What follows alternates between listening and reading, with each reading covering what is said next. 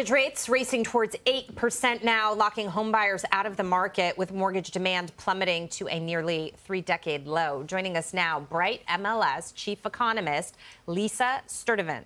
Lisa, great to have you on the program. Thanks for being here. Biggest concern right now is that rates are going up, and given the jobs numbers we saw today, maybe they're going to go up even more from here.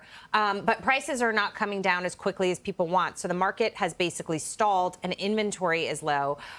What are you supposed to do? I mean, housing is a #1 need for many of us out there. How do you navigate this market?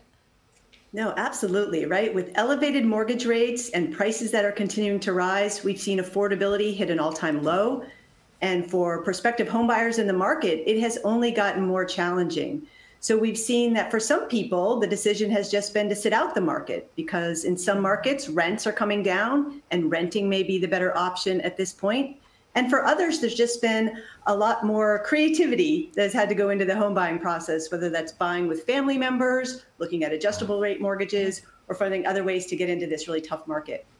Wow, I think some people, when they think about inventory and not having a lot of options at the moment, they might think maybe a new home, a newly built home might be the route to go and kind of put off that home buying purchase maybe until a new home is built online 6 months, a year down the road, hoping for better conditions, right? But I was taking a look at home builder sentiment, and that dropped recently after rising earlier this year. If anyone is following along with how home builders are feeling, if they're not as optimistic now as we have an inventory crunch, what does that say to a buyer who might think a new home could be possible for them? Yeah, I think that's right. We've seen a lot of home buyers who maybe have gone to the lots of new build developments. They might not have expected to be looking at new construction, but that's what's available. Welcome back to our Tisha Powell show. So, how can you buy property today? You heard what Fox News had said, that properties are getting more expensive. In fact, Wall Street came out and said that properties now are going to be 5% more per year. Look, to buy a townhome in the United States, it's about $265,000 US. The difference with the townhome versus a single family home is that the townhome is attached, but you can get an average townhome is about 1,300 square feet. So that is really big. The average single family home is about 1,500 square feet. So you're fighting over 300 square feet and paying $200,000. It's ridiculous. You can raise your family in a townhome, which is 3-bedroom, 2 bathrooms. So what are the 4 hurdles that people need to overcome in order to buy a home? Listen to me, and if you have to re-listen to this tape, listen. I owned 15 homes by the time I was 27 years old. The first hurdle is credit report. You need to work on your credit. Second hurdle is a down payment. What about doing 100% financing? Zillow is offering 15% down. We'll talk more in another show. So if you're a U.S. citizen or a green card holder, this is the show for you. Go ahead and hit that free like and that free subscribe button. Low inventory is causing a problem in the real estate market as well.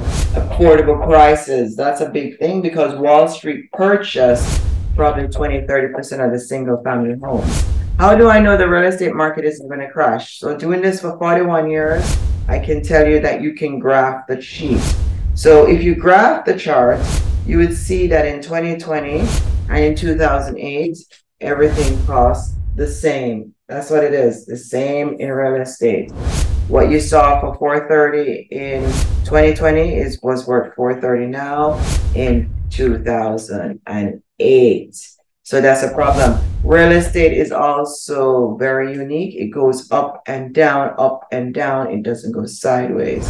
It is on its way up. In fact, it's going up 5% per year, which is a small jump.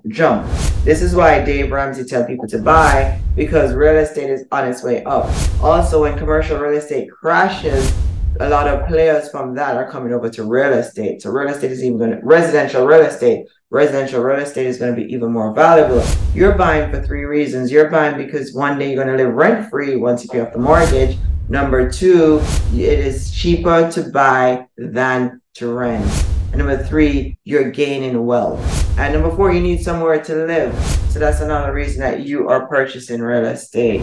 Friends and folks, go ahead and do me a favor, please, and hit that free like and that free subscribe button.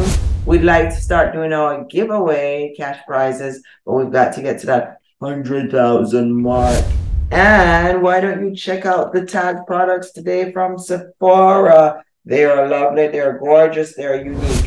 Now you can shop and watch your favorite podcast at the same time. So I highly recommend you finish listening to this. So what are you going to do in order to obtain your first home?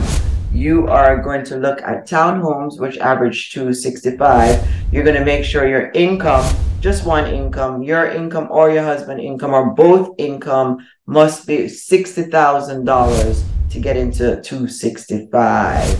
You're also going to get a pre-approved letter from a bank.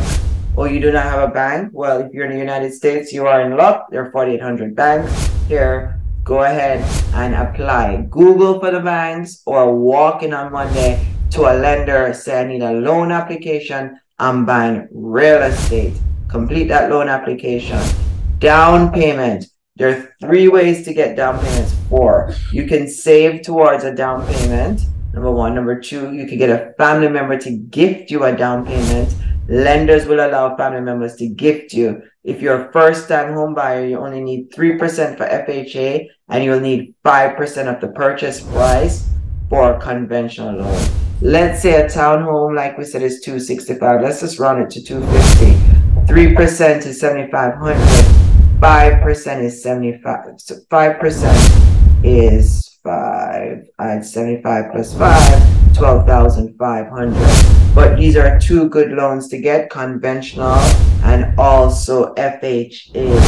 And the 4th thing to do is look at the Zillow program, 15% down payment. Yes, Zillow is offering certain areas 15% down payment, which means that you can get a loan 85% loan to value. You're 100% financing. I told people, get the home, do not marry the interest rate. You can always refinance it at a different time. It's Tisha Powell. Thanks so much for watching. Be sure to go ahead and check out the products by Sephora. They are great. They're gorgeous. They're lovely. They're tag products. And be sure to go ahead and like us and subscribe to us on YouTube. That way you'll get the latest breaking business news. And don't forget, once we get to 100,000 subscribers, we've got a gift for one of you, which will be 100,000 at that time.